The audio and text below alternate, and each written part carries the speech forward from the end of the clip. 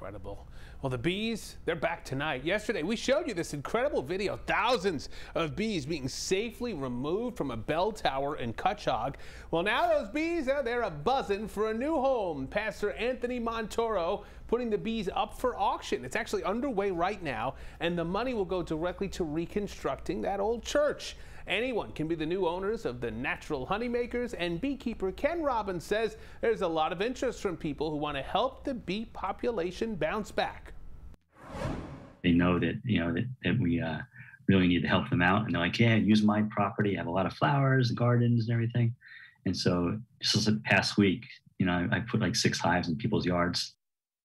Yeah, Ken, there he is. He's the guy who rescued those bees. He's holding them now. Tomorrow, the highest bid will be announced. Then buyers will have a chance to bid again, with the winner set to be announced on Saturday. The bees will be delivered straight to the highest bidder. And for information on how you can bid on the bees, go to our website, news12.com.